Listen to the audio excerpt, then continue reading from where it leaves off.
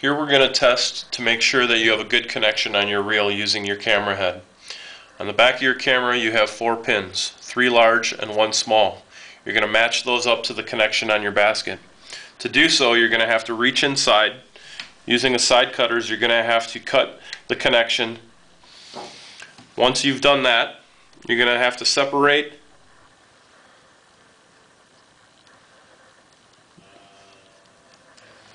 and disconnect.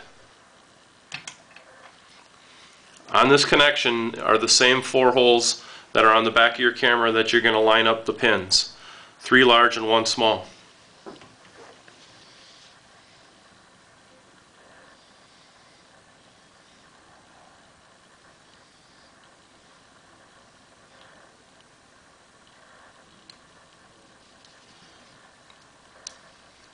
You can also connect the camera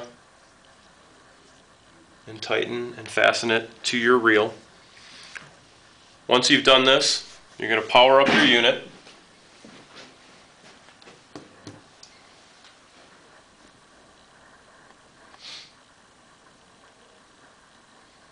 All my lights have come on my camera head, and I have picture on my screen. This is telling me that the connection to my basket is good.